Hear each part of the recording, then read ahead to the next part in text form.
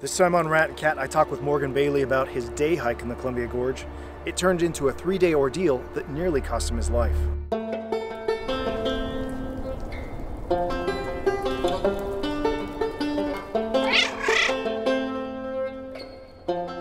Welcome to Rat and Cat Search and Survival. I'm Nakia.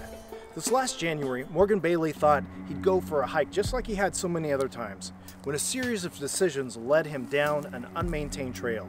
Baily recently shared his story with me over a video call. In the video, he's holding his phone at kind of an odd angle because at the time, one of his arms was still in a cast and he was suffering from other fractures and injuries. So I wanted him to be as comfortable as possible during our call. Thank you, Morgan, for agreeing to talk to me. I'm really curious about your story. It sounds like you had a crazy experience in the gorge, so a mishap. Tell me what was your plans for the day? Plan for the day was to go to Eagle Creek for the second time. I went there for the first time the week before, and I got a late start, so I didn't get in as far as I would have liked to. So, plan for the day was to kind of reset my personal clock, get out around sunrise, and put in a nice full day so I could get to sleep at a reasonable hour and explore Eagle Creek a little further. But I got there at like 9:15 a.m. and they were closed again due to the weather the week before. So I went to the next closest trailhead, which was Gorton's Creek, which was open, but in my opinion, probably should have been closed. What's your experience level like in the outdoors? Not much. Scouts, day hikes here and there. I can't remember the last time I went camping outside of a music festival. I usually seek more challenging hikes, but usually nothing like overnight or any deep backcountry, backpacky type stuff. So. I've been on some kind of sketchy trails, but not like the one that I got lost on. So you saw this trail. Where was your goal to get on it? Where were you going to go? I just wanted to put in like a full day. Like I said, I wanted to go, I had it timed to where I got started around 9:30. So I wanted to be back to my car by 5:30, like shortly after. I wanted to be close to the trailhead by dusk. So I was either going to go up to a certain point to about 1:30, 2 o'clock and turn back. At that point, I realized it was a loop that I was on. So I was like, okay, I'm about halfway done with the loop. I might as well finish it. So that was the goal for the day, was to put in a nice full 7-8 hours and, get a good amount of exercise in and get a good night's rest that night. So what was that first part of the hike like? The first 2 hours were pretty flat and boring. And then it started getting a little challenging, it started turning up towards Indian Point. And about that, I'd say half hour to 45 minutes before that halfway point is when I started losing the trail and having to use my phone's GPS to keep me on trail. It was very poorly made. It hadn't been maintained in quite some time, up until it started getting, steep. Even when I could stay on trail, there was a lot of debris and fallen trees and a couple little sketchy spots, but, nothing that I couldn't handle. I could still see the trail. And then, shortly before that halfway point is when I kept losing the trail because there was just no indicators of trail, I couldn't see any tape or, saw cut branches or anything, and it was just not very well kept since the fires of the last washouts. So. Oh, wow. Yeah. Wow. Probably shouldn't have been open. Like I said, right when I got to the trailhead, to the left of me, you could have gone left or right. And the left side was all chain linked off and no access, but the right side was open. And so I just went with it. You got off trail. Then what happened? So, all right. So I'll backtrack a little bit to that. So at that halfway point where I could either turn back or continue the loop, the trail had improved, I could see it again. I was like, okay, I think the worst of it's behind me. Might as well finish the loop, and it looks like it's starting to head back down at this point, so I decided to finish the loop. And then I got up and there was parts that were official trail after that point that were I don't know if you saw the Facebook post about it, but there's a picture of Mount Adams with my online detailing of it. And then where I took that picture from was just a narrow, slope like that, where you had to kind of lean on the side of the cliff. It was just crumbling, narrow slope that was part of the trail where if you slipped, all you had to grab was prickly thorn branches, literally. And so at that point, shortly before dark, like an hour before dark, the trail got worse, and then I was up above the snow line at that point. And the trail continued to get worse. And I was, my phone was still helping me stay on it. And I'm pretty good at spotting, signs of trail. There were some footprints at one point, and, there was like signs of cut trees and stuff, like man cut trees and whatnot. And, I'm like, okay, well, this sucks. And I kept using my phone. And I didn't have my phone out the whole time because I didn't want to kill it. And there was a point where it looked like I just needed to, I found the trail again. Or my phone said I was on the trail. I didn't see any indicator of trail at all. I didn't even see footprints at this point. And it was just like, okay, it looks like I just had to walk forward in a straight line for about 30 to 50 yards. I'm like, okay, I can do that. Put the phone away. Did that. And then I realized there was no way in hell I was on a trail. Pulled the phone out again, and it was dead. So at that point, I couldn't have even backtracked back to trail if I wanted to. Like, I was just lost. It was starting to get dark. And there was parts that I wouldn't have wanted to traverse after dark anyway, even if I could have gotten back on the trail that I was on. So I figured at that point, my options were to shelter in place where I was above the snow line for the night and run the risk of hypothermia or an unpleasant wildlife encounter, or I could just kind of keep moving gently, mindfully, kind of down and follow water towards the general direction of the trailhead, which is what I chose to do. And at first it was, kind of I kind of had to slide it, but it wasn't just vertical, nasty cliffs, but then it eventually turned into just steep drop-offs and waterfalls and cliffs on the side of me. And What looked like the easiest route back to the river was really a trap. Baily had headed into a hidden box canyon, camouflaged by dense foliage, a trap with almost no way out, so inaccessible that few, if any, have ventured there. It's difficult to understand just how treacherous this area is without being on the ground. From a regular map, or even from a satellite view, one might assume the area is nothing more than a steep slope with a creek at the bottom. But an aerial LiDAR image can help us get a little better perspective. Aerial LiDAR is an imaging technique that scans the ground with lasers, creating millions of position data points. Some of those laser pinpoints fall below the tree line onto the actual ground. That data can then be filtered to remove the upper layer of the forest canopy, revealing the ground below. If we convert that data into slope degrees, things become even more clear. On this map, the steep canyon walls are shaded in light blue, while the lower elevations of the deep canyon floor are shaded dark blue. The points where these shaded elements narrow and converge reveal the steep waterfalls and cliffs that trapped Baily. Yeah, I spent the whole first night just kind of, I don't know if you saw the Facebook post about it, but okay. I called it kind of like a high stakes game of Twister. It's kind of like on my back, kind of like crab walking over these just giant piles of washed out trees and debris and stuff. Just really they didn't even have a headlamp. I just had a little pocket flashlight like in my mouth, and just really carefully testing each foot and handhold. And, I could only see 10, 20 yards maybe at a time ahead of me, and so I just kind of plot to get as far down as I could see. And then there would be points where I'm like, okay, I can't go any further down this way. I'm gonna have to backtrack back, kind of scale up and around, and that was like the whole I just stayed up the entire first night doing that. And then I didn't want to fall asleep in the cold or, get eaten by anything, so I waited till shortly after sunrise to curl up and sleep for a minute. Or how were you feeling at this point? At that point when I was out there, frustrated, but not.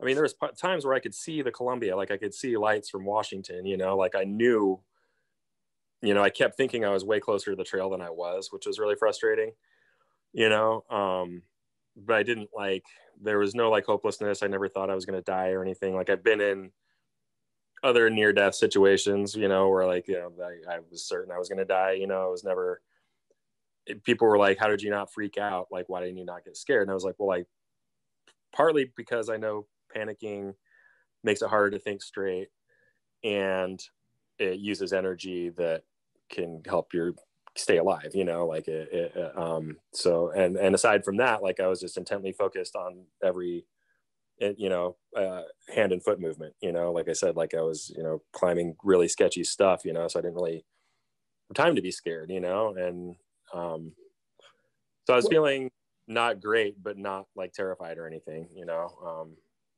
You said you had another life and death experience or something. What's that? Yeah.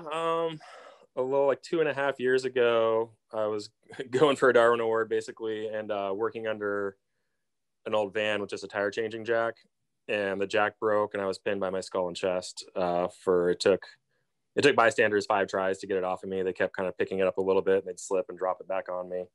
And I was just, getting air, losing air that I couldn't get back. And like, if I'd been home alone, or if they had taken them one more try to pull me out, I probably would have died. So during that, there was a point where I said, I'm going to effing die, so I didn't, there wasn't that same feeling of like helplessness when I was in the woods, like there was always like something else that I could do to try to improve my situation while I was out there, like for the most part until like the 3rd day that I was out there. So, wow. So you were still headed down, kind of downhill this entire time, right? Yeah. All right. And so then what happened? So day 2, things started to flatten out a little bit more, or there was more like flat parts. It wasn't just massive, I don't even know how tall, like piles of debris and fallen trees and stuff that I was climbing over. It was more rocks and water. So I was kind of like crisscrossing across this creek / this waterfall-y stream that I was on. I believe it was Gorton's Creek that I was following. And again, but I could still only see so far ahead of me, enough to like plan so I can see around the next corner, and the second day there became a couple times where I just had to kind of just drop down a couple like 15-20 foot waterfalls there. I just had no other option. And I got like fully submerged in freezing water a couple times. And unfortunately I had some thick wool socks on, my boots weren't great. My boots had holes in them at that point, they didn't when I started the hike, but yeah, I really think the wool socks were a lifesaver because so that second day I got wet, and as far as gear, like I wasn't layered very well, I went out for a day hike, like I had a waterproof, fairly warm Carhartt jacket, and a thermal under that. And for pants, I just had like my 511 paramedic pants, which they wick pretty good, but they're not very wet. They're not very warm, but they wicked well and dried off pretty quick when I did get wet, which was good. I think if I had worn jeans as well, which I usually do on hikes, I probably would have been dead too. Or caught in anything, So second day went slow because I kept getting wet and I kept taking like, I call them hypothermia breaks. Like every time I'd walk through water or get wet, like I would stop for a minute and kind of, or when I'd start shivering, I would stop and curl up and pull my arms under my sleeves and, put my hands in my armpits and just try, make a ball until the shivering was controllable, and then keep moving, and tried to keep my core temp up like that. And then around shortly after sundown on the second night, it started raining a little bit and I started getting signs of like second stage hypothermia, where I started like kind of seizure-y, uncontrollably violently shivering and hallucinating. But I was still present enough to know that I was hallucinating. So I called it a night at that point. Like I found like a flat part, like under a rock outcropping that was kind of dry and it was really kind of tight. I could barely fit under it. So that was a good place to kind of like curl up and retain heat for the night. So I called it a night at that point and slept as much as I could. I'm like sleeping on rocks, so sleep wasn't great, but I dried off for the most part, except for my feet, and stayed out of the rain and got that shivering under control and slept a little bit. And then, sorry, let me back up. You okay. said you were hallucinating a little bit. What were you hallucinating about? What were you seeing? Like I was seeing like faces on stumps. I saw like some of the little rocks and pebbles around me looked like they had like handmade carvings in them that were like memorials to something, like little rocks, and I knew that wasn't real, I even stuck one in my pocket and looked at it in the morning and there was nothing on it. And like the nature sound started sounding like beats, like music, and yeah. And and I knew that the next phase after that is they just, that's when they just find you dead and naked in the woods, because your altered status gets even worse, and people start thinking they're warm when they're cold, and start, and I was like, okay, I'm just calling it a night at this point. So that got under control.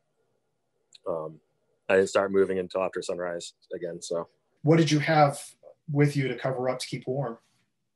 Nothing, just my jacket. Again, I was just planning on a day hike. I had in my emergency kit in my car, I had hand warmers, foot warmers, a life straw filter, space blanket, you name it. But I didn't think to bring any of that on a little day hike, it's just dumb, so yeah, just the clothes that I had on, which wasn't much, but the jacket was good and the wool socks were good for sure. My toes are actually still feel cold. Like I've had to wear double socks this whole time. Like, I don't know if I'm ever going to get full sensation back in my toes. But... Wow. So you were actually just by huddling up able to warm yourself up enough? I mean, enough to stay alive and sane, I think, I mean, I'm still here, so. You just curled up in a ball under a sheltered spot basically, or what? Well, several times, like I said, whenever I get my feet wet again and started shivering, I would just kind of stop where I was and curl up and pull my arms under my sleeves, and kind of, and put my hands on it, because I didn't have gloves. I didn't, so my hands were all torn up and really cold. So, I would put them in my armpits, to try and warm them up, and then would do that for 5 minutes or so, several times throughout that second day. Like pretty much any time I would get wet and start shivering, and then when the shivering started getting really bad that second night, that's when I curled up and kind of found kind of a tight spot to curl up in and just sheltered there for the night. How bad? Where were your hands cut? How were they just from getting caught on sticks and stuff? Yeah, like the little kind of tripwire, thorny brambles, like lots of that, just little scrapes. Yeah, I think I might have caught a little spot of poison oak, I don't know, like there was like a pustule, like a big thick rash. I mean, it's all healed up now. I couldn't show you, but yeah, just a lot of little scrapes and cuts, and nothing major, but yeah, I'm still growing the skin back on both my hands. So, and at some point I tore a hole in the left back pocket of my pants, and like my whole left butt cheek was just shredded. Like I pretty much had to grow all the skin back on my left glute. Like that was one of the things that made it really difficult to move around or get up, sit up, stand up, get out of bed, get in and out of bed, so like I said, most of the stuff that made it difficult to move when I got out was pretty superficial and is healed up at this point. So was that one big slide that you took with that ripped? No, I think I caught it on a little, no, because I was sliding, it was a bunch, there's probably one big one, but there was a lot of kind of slowly scaling kind of with my back to a wall, or just sliding down crumbly, lower grade, cliffs, basically hills and cliffs, a lot of loose rocks and dirt and thorns and you name it, pretty much. Yeah. Do you know about how far you were off the trail at that point? No idea. Yeah. I don't know. I knew the trailhead was at the end of this water, or that this water was going to lead to the trailhead at some point. But I think when I started, I was probably maybe 3 miles, if that. I know when they found me on day 4, I was less than a mile from the trailhead when I got backed out.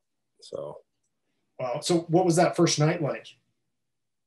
The first night I didn't sleep. I was just climbing. That second night, that's when it started raining, and I just kind of hid under a rock for the night.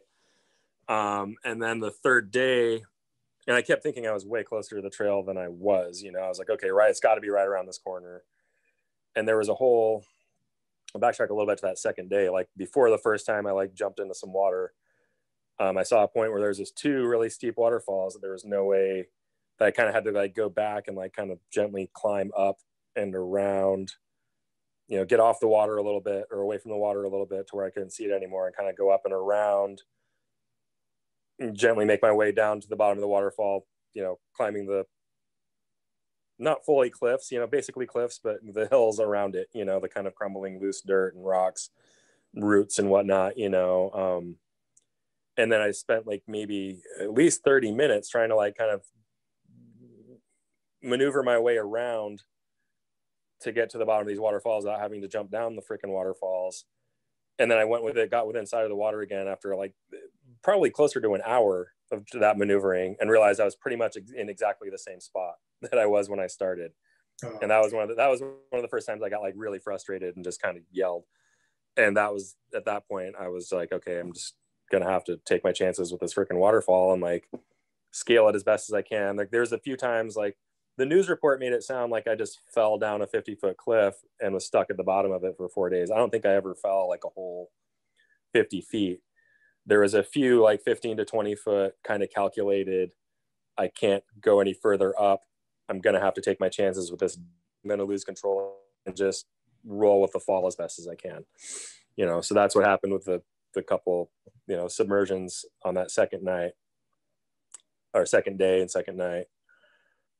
And then the third day, I found myself within sight of like, I believe I was within sight of like the Indian Point monument thing, you know, so I knew there was trail to the top of me, and I knew there was still, you know, I knew there was trail where there was trail above and below me, like relatively close, like probably within 100 yards above me and less than a mile below me. So of course I tried going down, you know, very, very carefully, you know, and again, I'm on like crumbly rocks, you know, I'm like, I've been talking to plants, thanking them, you know, and like didn't realize how much weight I could put on a fern, for example, is one of the things I learned out there, you know, and just, and the third day is when I got to points where I got to a point where, okay, I went down as far as I could. Then it was just like a sheer drop of rock, you know, it wasn't anything I could kind of like slide down, you know, there wasn't any solid handholds, you know, like, and that at that point is the first time I just sat there and kind of screamed for help, you know, and it wasn't that much of a drop. It was probably, you know, 20 feet ish, you know, but it was still like, it was hard. It was solid rock. It wasn't, if it was just dirt or water at the bottom of it, you know, I would have thought about it more, but that's the first time I just sat there kind of screaming for help. And there was, no, that was pointless. And I knew, you know, I did that for maybe 5 minutes. I knew that was kind of wasting energy too, because nobody was hearing me, like nobody was out. I think I saw 3 people all day, you know, before I got lost on that first day. So, you know, normally I try to seek out trails that don't have as many people on them, because that's one of the reasons I go hiking, is to get away from people. But I've kind of reevaluated my stance on that. So go ahead. So each one of these drop offs that you're coming through, or they're like it's a cliff, like a waterfall, and then it curves around with steep rocky banks, right? So like rocky cliffs on the side, so it's impossible to get around, right? Pretty much, yeah. Basically a slot canyon, sort of. At points, for sure, yeah. It didn't start that way, but it turned into that, and it was like when I knew I was so close to the home stretch, it had turned into that, you know. Yeah, on that third day is like the first time I like sat there screaming for help, you know, like it wasn't, and I knew that like things were leveling off at the bottom of that drop, you know, and I knew, I was pretty damn sure at that point that, you know, there wasn't going to be any more cliffs, you know, and I could keep following water to trail at that point, but I didn't feel comfortable jumping off that 20-foot drop or trying to climb it. So I tried to climb up, you know, because like I said, I knew there was trail like 100 yards above me, you know, or ish, you know. So I spent a good, I don't even know, an hour or so, you know, and it was just all like, you know, there was only maybe like 20 feet of just vertical, like free climb of crumbling rock. Other than that, you know, like I could find like roots, you know, that were stable enough to handhold, you know, and I kind of like made my way halfway up that. And then I lost track of time and it was getting dark again. And there was no way in hell I was going to try to go up any further after dark, because it was, you know, I needed to find my handhold. So I found like a tree, a sturdy, small but sturdy tree kind of growing out the side of the cliff, and just decided to kind of huddle up by that until sunrise again. And shortly after dark, and at this point, like, I'd been drinking river water for a while. I came, fortunately, like I started with like a gallon of water and like a full, like one of these, you know, and a gallon on top of that, and like a thing of coconut water. So that lasted me throughout the first 2 days. but towards the end of the second day, I had to start drinking runoff water. And then I'm kind of stuck. The third night, I'm kind of stuck on the side of this cliff, not even close to the river water. So I started drinking my own urine, which I know I've been taught, I know that it makes dehydration worse, but more my concern at that point was more being able to swallow like the dry, salty trail snacks that I had and keeping my core temperature up. And since then, I've read other things that say that if in an absolute dire emergency, like you can do that for a day or two before it gets to where it's going to destroy your organs and, make things worse. So that was shortly after sundown on the third night that I had to start drinking pee. And around, and then, so I stayed there by that tree, until shortly after sunup. And then I realized that after getting a little bit of rest, I realized that there was just no way I could go up any further the way I was trying to go up. Like it was just too steep. It was too crumbly. I knew the trail was so close, but I just didn't see any safe, viable way to do that. So I figured I'd try down again and renegotiate or reevaluate those cliffs that I wasn't trying to mess with before, because I felt like I had no other option. And while I was stuck there, after I realized that, I took another few minutes to just scream for help, like screaming out like my approximate location that I needed search and rescue, and still no response. So I went down and decided to mess with those drop-offs that I figured I shouldn't before. And again, it was kind of a calculated, I'm going to scale this as best as I can, knowing that I'm going to fall, and just roll with the fall as best as I can. And they were both like kind of, those last couple were again, probably 15 to 20 feet each. And the first one, when I did lose control, I smacked my head really hard. Like it sounded like a baseball getting hit out of the park. Like as soon as I heard that sound, I was like, okay, I'm screwed now. Like that was the first time I like got scared, and I was like, okay, I figured I was just going to pass out and be just fucked, pardon my language, but I somehow shook it off. I didn't even have, and when they scanned me at the hospital, I had a bad laceration there, but there was no fractured skull or TBI or anything like that. So I shook that off and kept going. Wow. And then I had, shortly after that, there was like one more drop, and then it looked like it was smooth sailing at that point, and I was like, okay, I was just desperate at that point. I knew nobody was coming to help, and I did that one more time, and that was the one where I broke my wrist. How far of a drop was that? Another probably 15 to 20.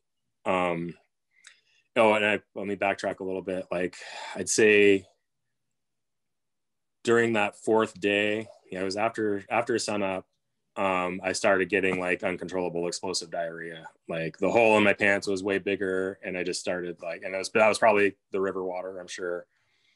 So that just extra added the dehydration factor and just the literal shittiness of the whole situation. Again, pardon my language, but hold on just a sec. So excuse me. So, and then after the fall where I broke my wrist, then I feel like, actually, could you describe, so you just kind of let yourself down over the cliff and started to try to climb down and slip, basically?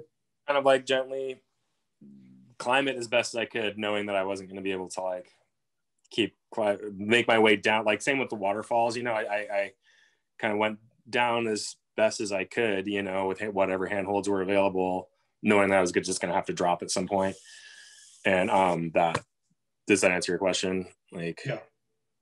So I didn't just like jump off of it, I didn't accidentally fall. I knew that I was going to lose control at some point, but that was the only way to get back, So then after that last fall is when I think I was starting to get maybe a little delirious at that point. I don't remember if I thought I heard voices or if I just started yelling for help again, maybe both. I honestly don't recall. Like I'd been drinking pee for like almost 24 hours at this point, like I was fully dehydrated, I wouldn't have made it another night had they not found me at that point. So after the wrist break fall, I don't think I even realized I'd broken my wrist at that point. I think I kept trying to go and like just kind of fell again, not like a cliff fall, but just kind of just sat down and was like, okay, I need to breathe and evaluate things. And then I started yelling for help again.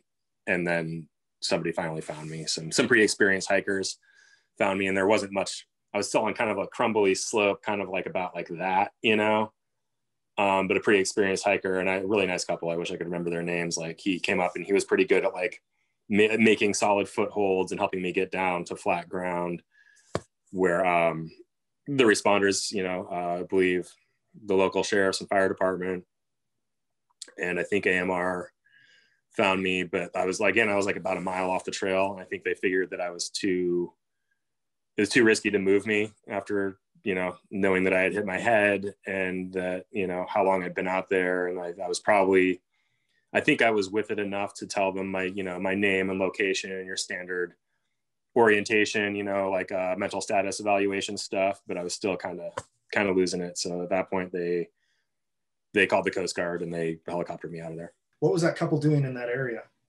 They were probably going for a hike too, I'm sure. Like I said, I was less than a mile from the trailhead when so you think they were on the other trail then, or on the trail when they heard you? Like the first part, you know, the beginning of the trail, they're probably heading back, you know, because it was almost dark at that point. Like they were probably like on their way back down to their car, I'm sure, you know, when they heard me. So, wow. Yeah. Because the trail I was on, the Gordon Creek one, like it intersected with other ones that were like less sketchy, but I wanted to take the steeper one. I want, you know, one of the reasons I go hiking is because I want that workout, you know. I had no idea. And again, I really feel it should have been closed. It probably is again now, but you know, just, yeah. How are you feeling when they found you? It's really good. Yeah. Thankful. Because they, you know, I mean, they brought me water. It was more river water, but still, like, you know, again, I've been drinking pee for a day at that point, you know, and it felt pretty amazing, you know. Yeah. Why did you continue to drink pee when you were near the river water, back down by the river water? I wasn't. Okay, you'd stopped. I was still kind of like on a cliffside like that when they found me, you know, and like he was kind of gently making his way up to me. He was more experienced than I was. He was like, I'm gonna come up and check you out, and you know, I don't remember exactly how that went down, but his wife or his partner was, you know, stayed at the bottom of the little slope that I wanted. It wasn't, you know, I wasn't that high up, you know, but it was still kind of sketchy to get any further down in my condition. And so I think, you know, he was able to hand her my water bottle, and she went and filled it up for me and brought it back, you know, so I hadn't, you know, I still wasn't close enough to the water to drink it, you know. Yeah. I see. What was that like when they actually found you and lifted you out with the helicopter? Kind of surreal. Like people asked me if I got dizzy. I don't know if you saw the video of it, but I was spinning around quite a bit. Like, I mean, I was glad to be out, but I mean, they couldn't give me anything for pain. Like I started feeling I fractured 2 vertebrae. Like I started feeling I have like back issues anyway. And like when they had me kind of strapped in and C-spined, you know, like that, my back started getting like agonizingly bad, you know. I was really, really thirsty, you know, but you know, protocol is don't let anybody eat or drink anything until a doctor clears it, you know. So I was glad to be getting out. And then they had to reposition, like they picked me up like halfway, and then they had to put the basket back down and like reposition the helicopter or something because of some trees. So that was kind of weird. I didn't really notice the spinning that much, you know, like they had a big thick face shield that I could barely see out of, you know, and I was packaged so tight, you know, like I could feel it, but I didn't get like dizzy or nauseous or anything, you know. Where did they set you down at finally? Emmanuel. So they flew you right to the hospital? Yeah. I was first they were taking me to OHSU, and then I got diverted to Emmanuel for some reason, and I was in the trauma unit for 3 days, even though my physical traumas weren't that bad. Like they had to treat the dehydration, hypothermia. Like they couldn't even get an oral temp when I first came in, and when they could get a rectal temp, it was 33 Celsius, and normal temp I think is 37.5 if I'm not, you know. So and rhabdomyolysis was the other main thing. So, which is, I don't know if you know what that is. No. When like people that go really hard with like CrossFit and like high intensity workouts, when they go too hard, like your muscle cells basically kind of explode and deteriorate.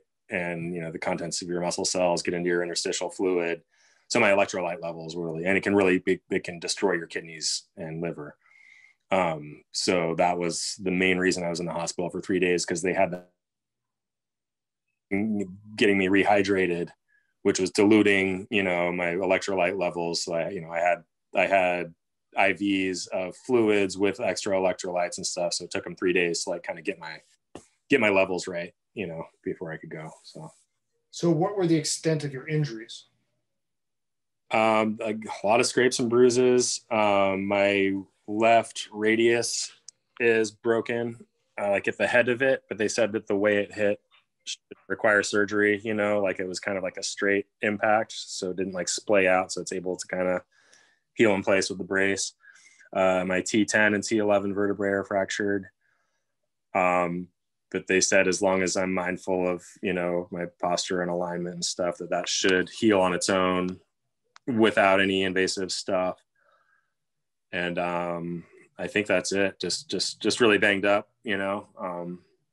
And I feel like I might have some cracked ribs on the right side too, because it feels the same as when I had that van incident. You know, I broke ribs on both sides, and it feels this kind of the same as that. But other than that, like I'm doing all right. Wow. And the sustained like kind of frostbite in my toes, like I said, like one of my toenails I just pulled off completely the other day, and it's growing back. And yeah, so my tips of my toes still feel cold, but other than that, I'm doing all right. What was the temperature most of the time out there? Yeah, did you have a thermometer with you, or could you no, tell? I have no idea. Freezing? I think that rain on the second night ever turned to snow. Like I think it definitely got below freezing, but probably not by much. Like if I'd have waited another week or two, I'd probably be dead. You know, if it was this time, you know, my outcome probably would have been much worse. Like the water was definitely freezing temperature, you know, because it was snow melt off. You know, it was running was the only reason it wasn't frozen. You know, so yeah. When did you run out of food? I never did.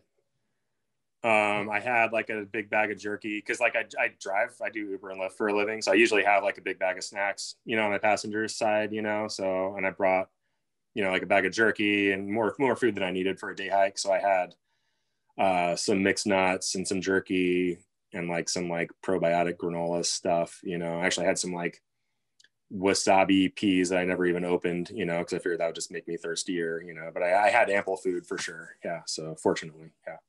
Wow. That's probably one of the things that saved you, actually. For sure. Yeah. Oh, and I had some like the Kind brand, like dark chocolate almond bark stuff for like the first, I ran out of. It was just a little bag of it, but I think that really helped. I ran out of that like late the first night or the second day. I think that really helped keep the glucose up, you know, and keep my energy up and keep me awake, you know. What did you have in your pack? A Zippo that didn't work, my snacks and water, and that was about it. Yeah. Like, do you know why your Zippo didn't work? I think it needed fluid, which I had in my car as well, you know, like it was just happened to be in my bag, you know, like I didn't think I was going to need it, you know, so. What would you do differently? Definitely portable camp phone charger, I think would have saved the whole situation. That could have kept me on trail the whole time had my phone not died. More layers for sure.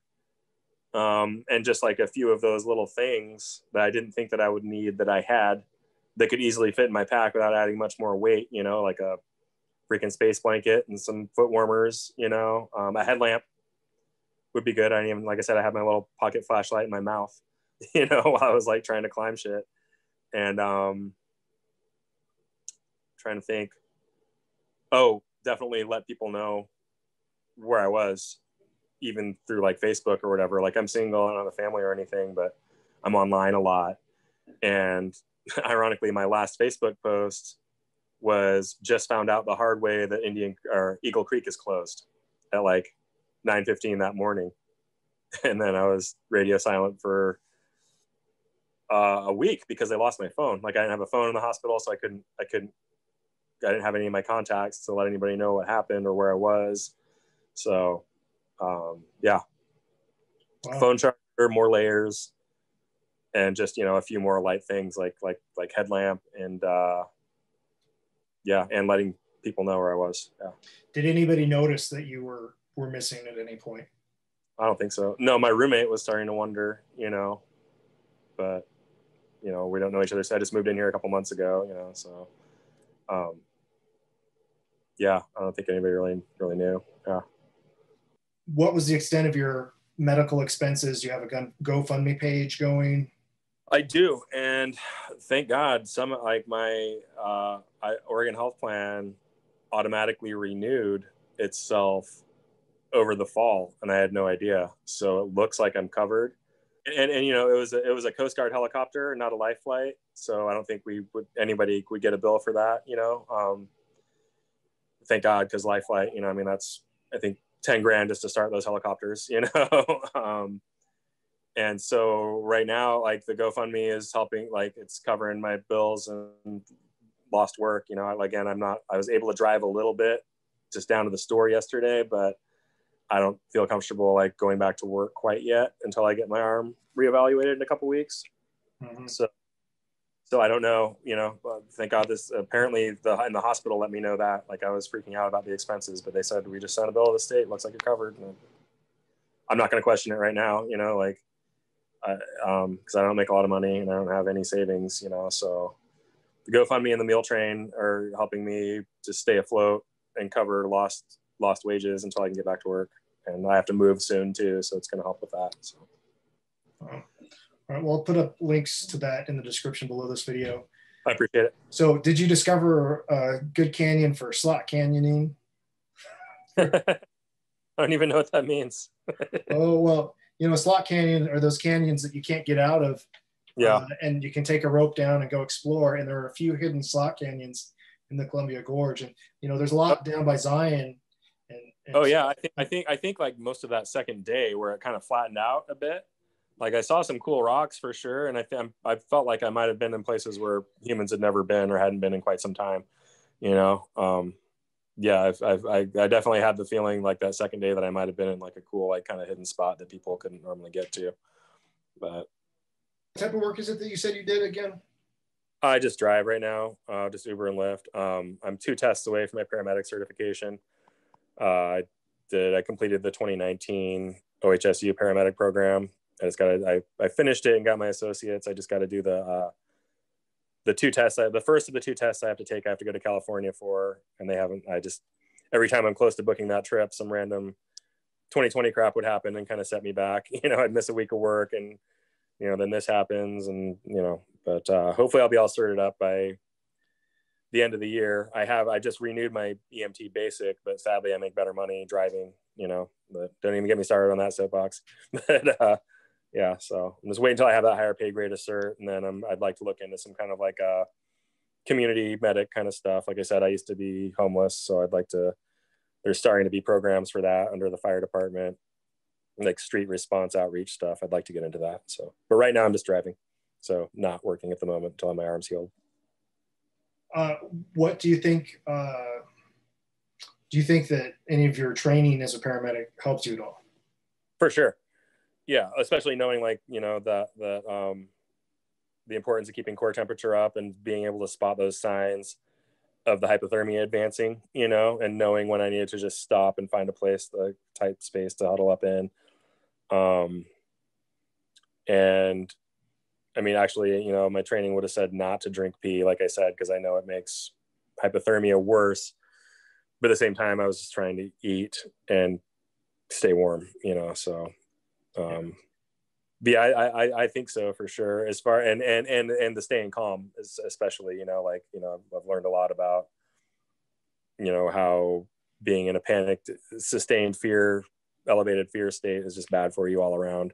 You know, I learned that in school for sure, you know, so yeah, I would say most definitely. Yeah. I don't know if you want to go into this, but do you mind me asking, how did you become homeless and how did you become unhomeless? It was a long time ago. I mean, I was just a bad kid. I got like 24 hours to get out of the house when I was, I think, barely 16. And I was like that for, you know, there was some like couch surfing with friends. There was a lot of just sleeping in dumpsters and under bushes and stuff. Just luck and good friends and family, I guess, is how I got out of it, you know, because it's really hard to get out of. And this is like late 90s, you know, before everybody had cell phones, you know, so it made it extra difficult to, you know, comes up frequently with passengers, you know, because Portland's having a crazy houseless epidemic right now, you know, so it's a very common conversation topic. And it's funny hearing how the tone changes when I mention that I used to be homeless and how hard it is to get out of that. You know, once you're in it, it's really easy to be complacent and just be like, this is how my life is now. You know, you just kind of adapt and get used to it and lose hope. But as far as like survival goes, you know, and just learning to get by on hardly anything, and you know, I'm no stranger to sleeping outside in wet, cold conditions with nothing but my jacket and backpack, you know what I mean? So I think that might have helped me stay calm and get through the wilderness adventure there. So, yeah. Is there anything else you'd like to say? Respect nature, you know, let people know where you're going to go. Don't overpack, but bring more than you think you might need for even just a light day hike, you know.